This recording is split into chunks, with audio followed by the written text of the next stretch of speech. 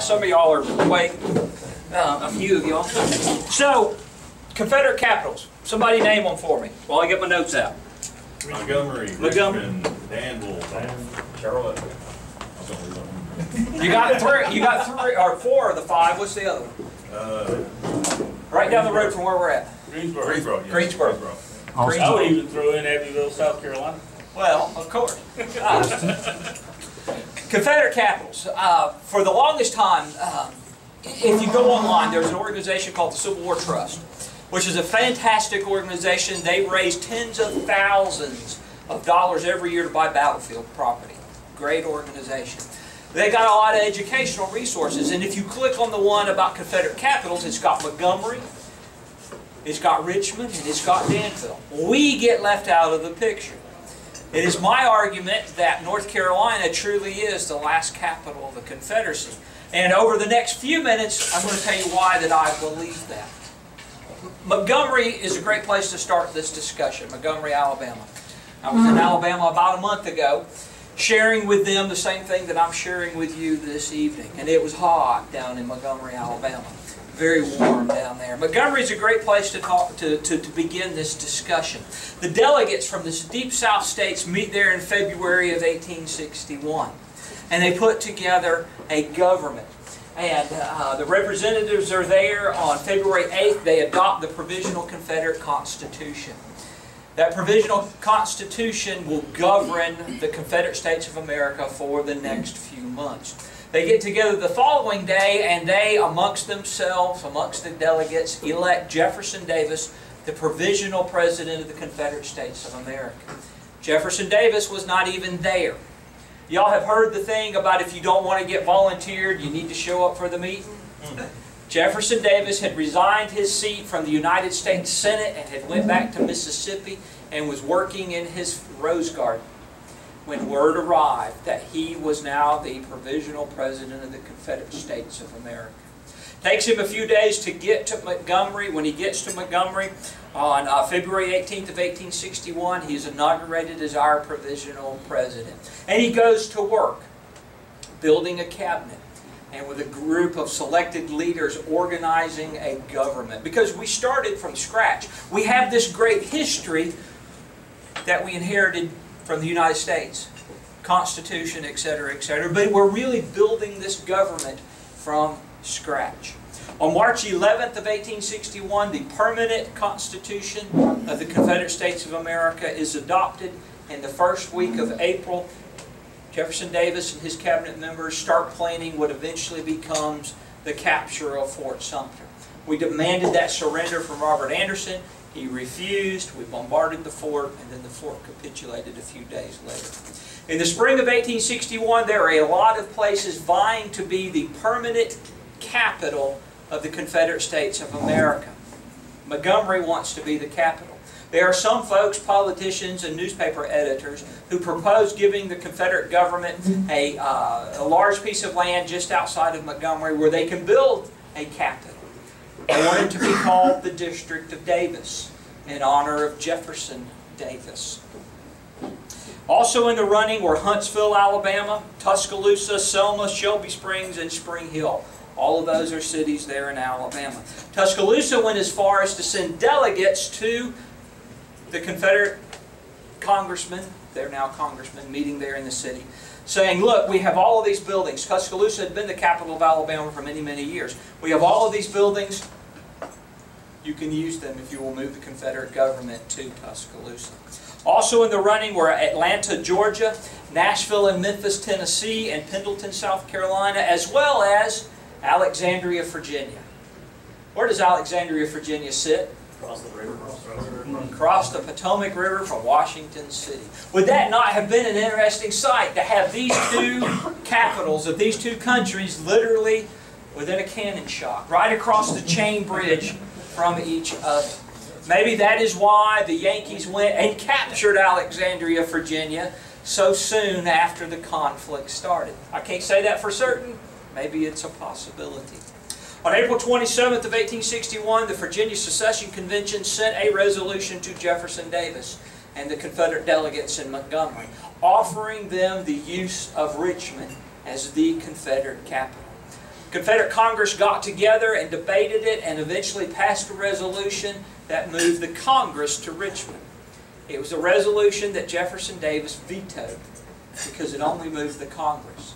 So the Confederate representatives got back together and hashed it out again, and eventually on May 20th they came up with a resolution that moved the entire government to Richmond, Virginia.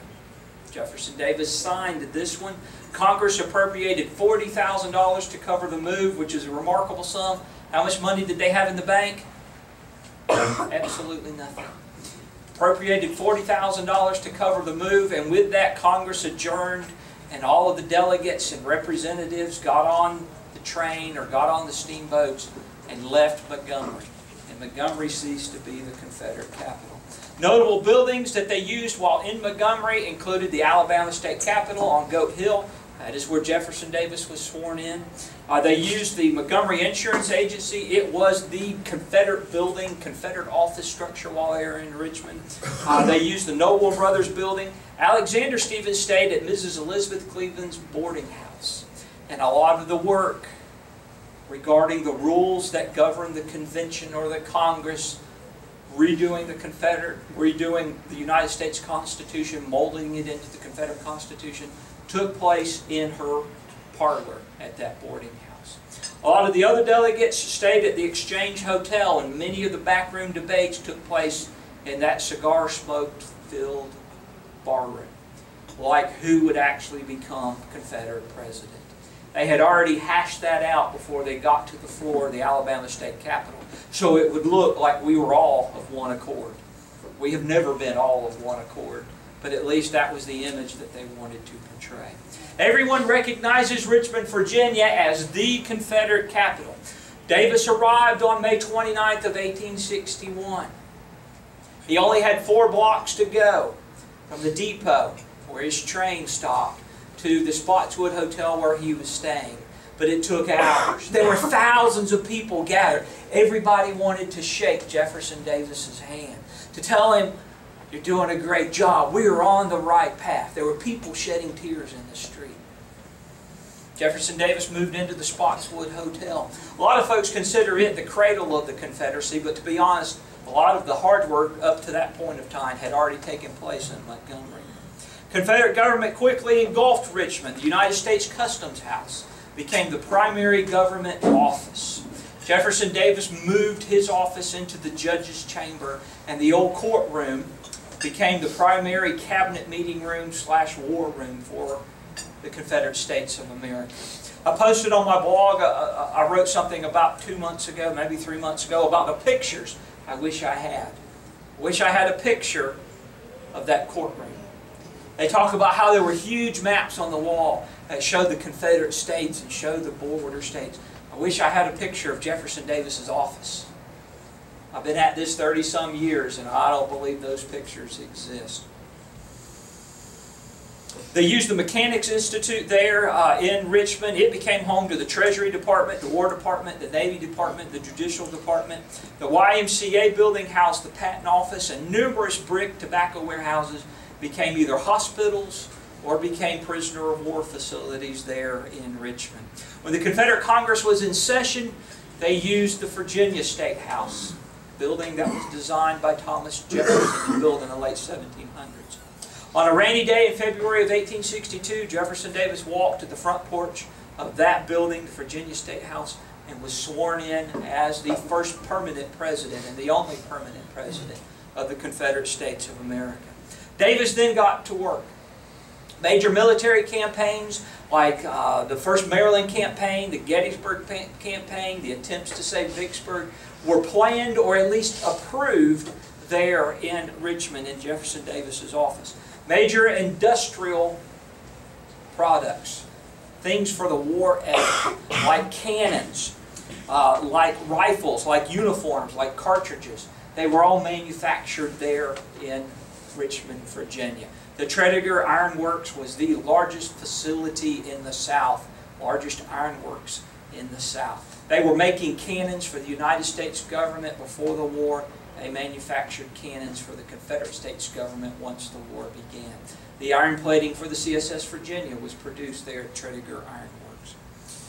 Davis and the other Confederate leaders had to deal with problems at home as well, including rising food prices, devalued currency, fallout from the Conscription Act, fallout from the Tax in Kind Act, overcrowding, and on a couple of occasions, even civil unrest there in Richmond itself. Refugees, government employees, wounded and sick soldiers, and their families quickly pushed the population of Richmond from around 40,000, maybe just a little shy of that number at the beginning of the war, to 100,000 people in 1862.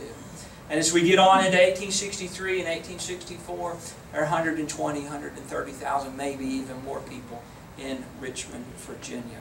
There were times in which the war itself was on the very doorsteps of the Confederate capital.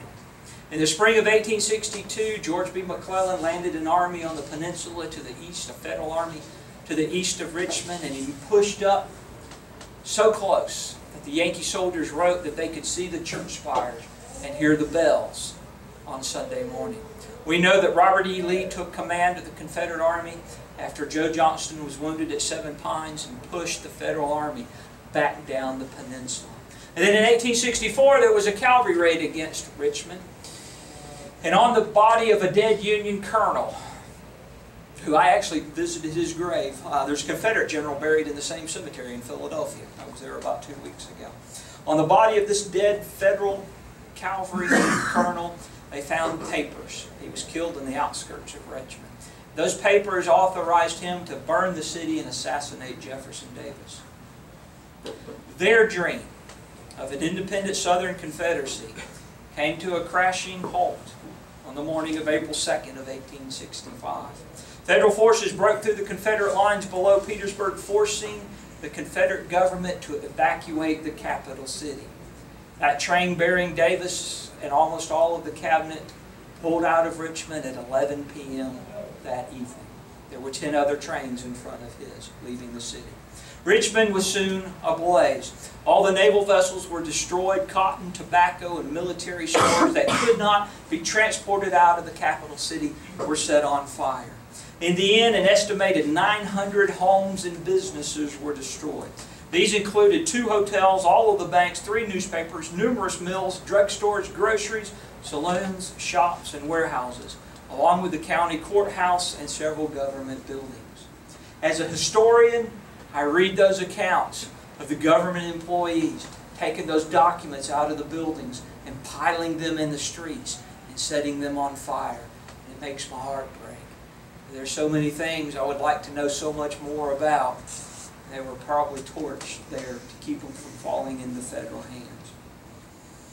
Danville is also widely recognized as the capital of the Confederacy, even though I'm not so sure they want that title anymore. Things that have occurred recently. Confederate government's trip from Richmond to Danville took 16 grueling hours. Between 4 and 5 in the afternoon of April 3rd, Davis and his government pulled into the train station. Local people had gathered with their carriages and their hacks and their buggies and quickly took the government officials to various houses and homes across the town. Everyone began working on the morning of April 4th. They wanted the Confederate people to see the government in operation, that something was going on. The Benedict House, which had served as a girls' school prior to the war, became the primary government office. While waiting for word from the Army of Northern Virginia, Davis drafted a proclamation. He wanted to inspire hope in the Southern people, to keep them fighting, to keep them growing food, to keep sending those soldiers back to the front lines. Just how widely his proclamation was distributed, we can't say. I have found it in 2 newspapers, and that's it. It would be his last. Word from Lee's army arrived on April 10th. The Army of Northern Virginia had surrendered. With no principal army left in Virginia, and with the Federals just a couple counties away, Jefferson Davis decided that Danville was not a good place to be. So he and almost all of the cabinet members loaded on a train, and that very evening pulled out of the station and headed toward Greensboro, North Carolina. The train bearing the Confederate government rattled into the station around 8 a.m. on April 11th. Federal cavalry came that close to capturing Jefferson Davis. His train had just passed over the Ready Fork Creek trestle when Stoneman's raiders arrived and torched that trestle that his train had just passed. 5 minutes behind. That's how close they came. When Jefferson Davis was told that news, he stated, quote, "A miss is as good as a mile," and didn't mention it anymore. On arriving at the station, Davis gave a short proclamation to a group, a short speech to a group of well-wishers that had gathered there, and then tried to find a place to stay. Greensboro was seriously overcrowded. There were sick and wounded soldiers that had been sent from Richmond to Danville into Greensboro. There were wounded soldiers that had come from the Battle of Bentonville and were in Greensboro.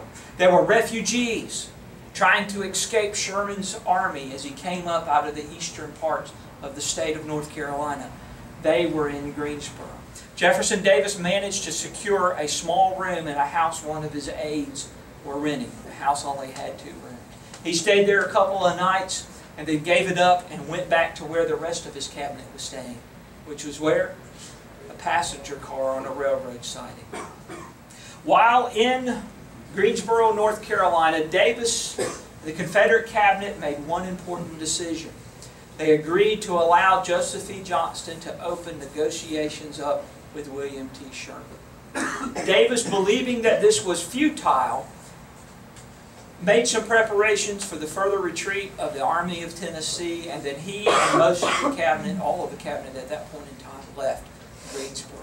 But instead of being able to take that train that they had taken from Richmond to Danville and Danville to Greensboro, they were forced to mount horses or to be pulled in ambulances and wagons across the countryside.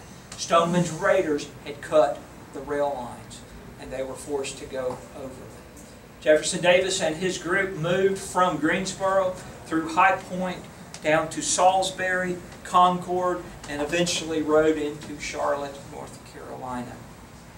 Greensboro and Charlotte are not often viewed as capitals of the Confederacy. In Greensboro, their stay was short, and they really didn't make any attempt to open up offices. That is not true in Charlotte. In Charlotte, the government moved into a bank building. And unlike Danville or Greensboro, the entire Confederate cabinet was present holding meetings, trying to do work, trying to continue the war, to inspire people. They used the Bank of Mecklenburg building on Trade Street. Decades later, it was recalled that both day and night sessions of the Confederate cabinet were held in this building, particularly in the office of the bank president. Davis met with several of his generals, including Wade Hampton and Joseph Wheeler, who were attempting to organize cavalry to continue the struggle. He also received news of the fall of Mobile, Alabama and Columbus, Georgia. One citizen even recalled that Davis entertained a party of ladies coming to pay their respects to the Confederate president. Weighing heavily upon the minds of Davis and his cabinet were the negotiations going on between Joseph E. Johnston and William T. Sherman. That note that Johnston had passed on to Sherman on April 14th asked for a temporary suspension of hostilities so that the civil authorities could enter into the needful arrangements to terminate the existing war. Sherman wrote back as soon as he got Johnston's note, agreeing to a halt of the hostilities. And he agreed to offer the terms identical to the ones that Grant had given Lee at Appomattox. But then he added, this is Sherman's words, quote, that I really desired to save the people of North Carolina the damage that they would sustain by the march of his army through the central or western parts of the state.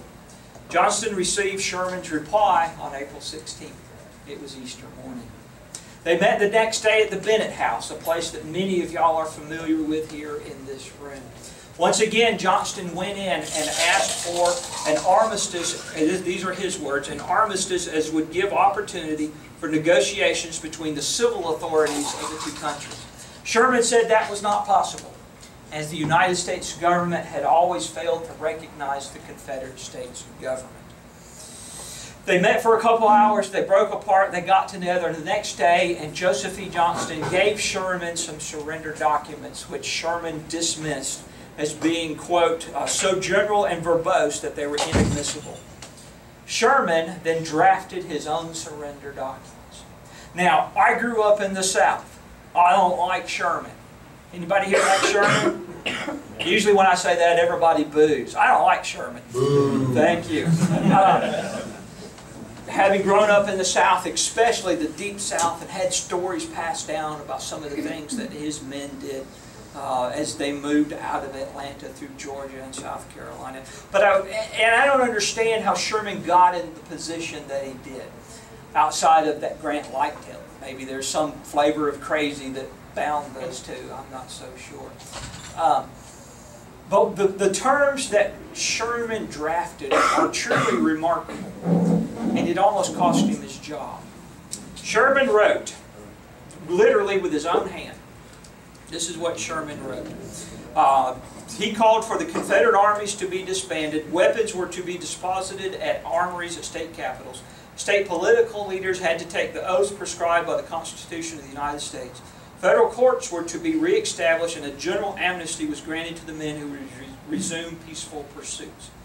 And then the important part, at least if you're Jefferson Davis, or John C. Breckinridge, or John Reagan, or George Trenholm. The important part, the United States government would not, quote, disturb any of the people by reason of the late war, so long as they lived in peace and quiet, abstained from acts of armed hostility, and obeyed the laws in existence at the place of their residence. Any people. That covered Jefferson Davis and Alexander Stephens and other political leaders. Sherman sent a copy to Washington City. Andrew Johnston is now President of the United States. Lincoln's been assassinated. Joseph E. Johnston sent a copy to Jefferson Davis in Charlotte.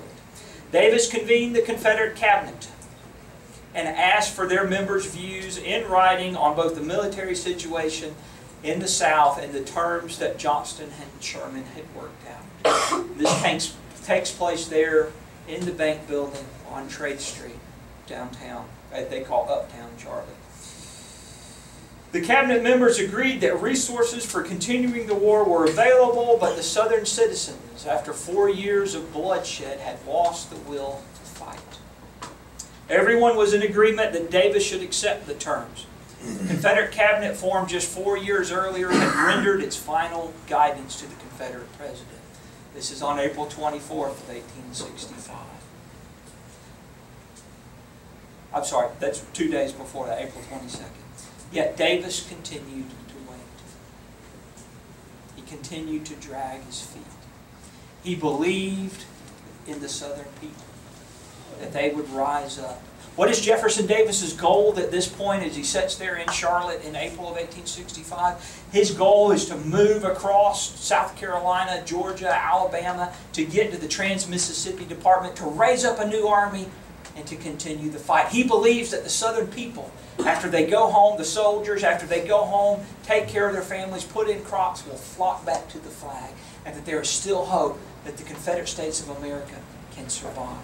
That is what he believes in. It takes him 2 days of agony. Go back and read the recounts of the people who were there, his cabinet members, of agony, to finally say on April 24th, okay, I will agree to those terms. Yet on that same day, word arrives from Washington City and from Sherman that the United States government has rejected those terms. They tell Sherman that you have overstepped your bounds, that you are meddling in civil affairs. They actually send Grant, U.S. Grant, to Raleigh. How many of y'all know that Grant wound up in Raleigh? U.S. Grant to Raleigh to take over the negotiations from Sherman. Grant shows up. I imagine he sits Sherman down. I bet you didn't know Sherman was sitting there tonight. Sets Sherman down and has a little talk with him. And Sherman goes and gives Johnston the news and eventually the same terms that Grant had given Lee at Appomattox. On April 25th of 1865, the Confederate government truly began falling apart. Attorney General George Davis submits his resignation, effective the next day. On that morning, right before George Davis resigned, his resignation is effective, Jefferson Davis and all of the Confederate cabinet have a final meeting. George Trenholm, the Secretary of the Treasury, has been sick, and he is at the Pfeiffer House in downtown Charlotte. And the cabinet members and Jefferson Davis all go there to have one final full meeting of the Confederate cabinet. A member of the Pfeiffer family recalled, quote, "the flutter of excitement created in the household when word came that there was to be a short meeting of the cabinet in Mr. Trenholm's room.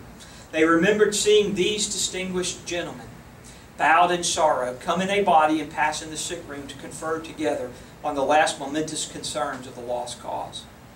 Trenholm would soon follow George Davis's lead and resign. We don't know if he resigned while he was in Charlotte, or if he resigned while the group moved further just across the North Carolina-South Carolina line. Got 3 documents that say he resigned in Charlotte, and 3 say that he waited until he got to South Carolina.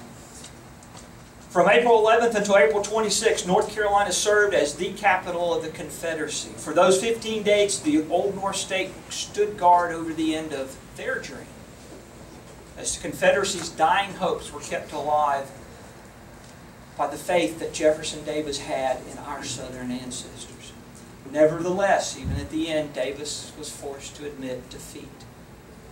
He agreed to surrender to the federal authorities, had they allowed it. Montgomery witnessed the glorious birth of our beloved Confederacy. Richmond proudly displayed its banners through its zenith, the days of bright hopes and the darkest of hours. Danville, Greensboro, and Charlotte bore witness to its humble demise.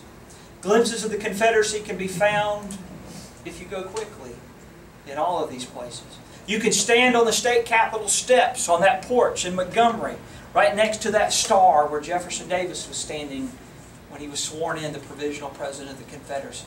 You can go walk the streets of Richmond. Carefully, though. Walk the streets of Richmond. Go to the White House of the Confederacy, which surprisingly during the war was not white, it was gray.